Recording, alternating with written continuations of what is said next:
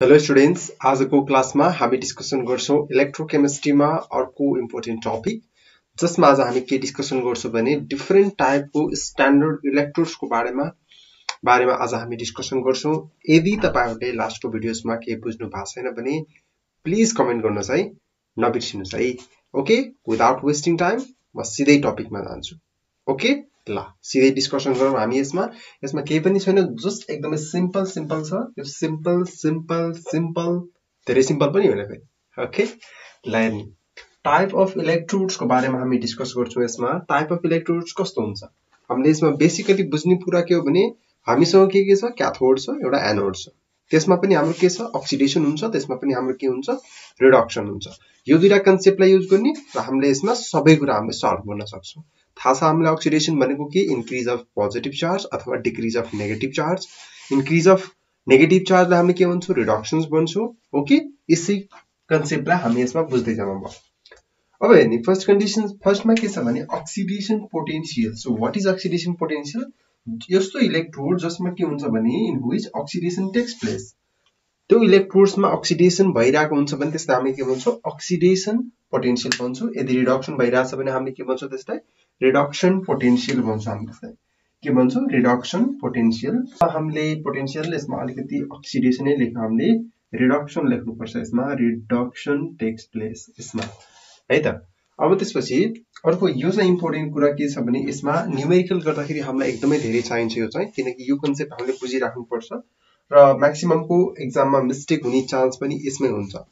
अब फर्स्टमा के भन्ने, conversion of oxidation potential, that means electrode potential at oxidation to reduction. हामीले के गर्छौं भने oxidation potential EOX, that means oxidation potential can be converted into the reduction potential giving the negative sign. Negative sign दिएर हामीले के गर्छौं भने oxidation पोटेन्शियललाई के गर्छौं भने रिडक्सन पोटेन्शियलमा हामीले यसलाई कन्भर्ट गर्छौं। ओके, र सिमिलरली हामीले के हुन्छ भने ब्रिटिश कन्भेन्सन्सको अनुसार हाम्रो के भनाइ छ भने यदि कुनै पनि रियाक्सन्समा कुनै पनि सेलमा यदि अक्सिडेसन पोटेन्शियल छ भने अक्सिडेसन पोटेन्शियललाई हामीले के कन्भर्ट गर्नुपर्छ भने रिडक्सन पोटेन्शियलमा कन्भर्ट गर्नै पर्छ यसलाई है। अब त्यसपछि एक्जाम्पलको लागि हामीले जिंकलाई लिन सक्छौं। EZn++ छ भने यो भनेको के भने जिंकमा 0 छ, यो के भइराछ, दुईटा चार्जमा कन्भर्ट भइराछ। दैट मीन्स पोजिटिभ चार्जको इन्क्रिजमेन्ट भइराछ, जसलाई हामीले के भन्छौं, अक्सिडेसन भन्छौं। र यसमा के भइराछ भने यो कन्सेप्टमा यसलाई हामीले माइनस गर्यौं र माइनस गरिसकेपछि Zn++ छ, यसमा Zn आइराछ भनेपछि यसलाई हामीले के भन्यो, यो भनेको रिडक्सन पोटेन्शियल हो हाम्रो। Okay, simple concept. Standard electrode potential भनेको के हुन्छ भने standard कन्डिसनमा, that means 25 degree Celsius र 1 atm र 1 मोलर कन्सन्ट्रेसनमा 1 मोलर सोलुसन्समा यदि पोटेन्शियल निकाल्यौं कुनै एउटा इलेक्ट्रोड्सको भने त्यसलाई हामीले के भन्छौं भने स्ट्यान्डर्ड इलेक्ट्रोड पोटेन्शियल भन्छौं हामीले त्यसलाई। ओके, ल ठीक छ।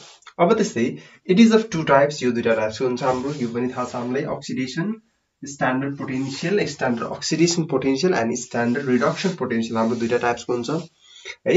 अब सिम्पल कुरा छ, potential of electrodes at standard condition in which oxidation भइरहेको हुन्छ भने त्यसलाई हामीले के भन्छौं, स्ट्यान्डर्ड अक्सिडेसन पोटेन्शियल स्ट्यान्डर्ड कन्डिसनमा है। नर्मली हाम्रो के हुन्छ भने अक्सिडेसन पोटेन्शियल र रिडक्सन पोटेन्शियल हुन्छ, यो त जुनसुकै कन्डिसनमा पनि हुने भयो हाम्रो। तर स्ट्यान्डर्ड कन्डिसनमा हुन्छ भने त्यसलाई हामीले के भन्छौं, स्ट्यान्डर्ड इलेक्ट्रोड पोटेन्शियल भन्छौं हामी त्यसलाई। यदि स्ट्यान्डर्ड रिडक्सन भइराछ भने स्ट्यान्डर्ड कन्डिसन्समा त्यसमा रिडक्सन भइराछ भने त्यसलाई हामीले के भन्छौं, स्ट्यान्डर्ड रिडक्सन पोटेन्शियल भन्छौं हामी त्यसलाई। ओके, यो कुरा राम्रोसँग ख्याल गर्ने तपाईहरुले। अब त्यसपछि यसमा बुझ्ने रिडक्सन पोटेन्शियल हामीले बुझिसकेका छौं। यो इम्पोर्टेन्ट छ हाम्रो sale potential over EMF potential. कसलाई भनिन्छ हेर्नुस् त एकचोटी। सेल पोटेन्शियल निकाल्नको लागि हामीले के गर्छौं भने reduction potential at क्याथोड and reduction potential at anode निकालेर हामीले के गर्छौं भने यसलाई सब्स्ट्र्याक्ट गर्छौं र फाइनली हाम्रो के आउँछ भने ई सेल आउँछ, that is EMF of sale. न्यूमेरिकलमा तपाईहरुलाई के भनिरा हुन्छ भने EMF अफ सेल निकाल्नुस् भनेर सोधिरहेको हुन्छ एक्जामिनेसनमा, एकदमै इम्पोर्टेन्ट क्वेशन आउँछ। यो पछि हामी न्यूमेरिकल डिस्कस गर्छौं है।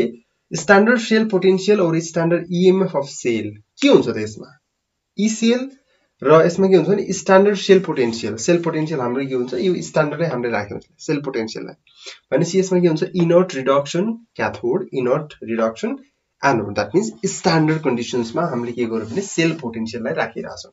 ओके, यहाँसम्म क्लियर है। यो एकदम बेसिक कुरा थियो हाम्रो।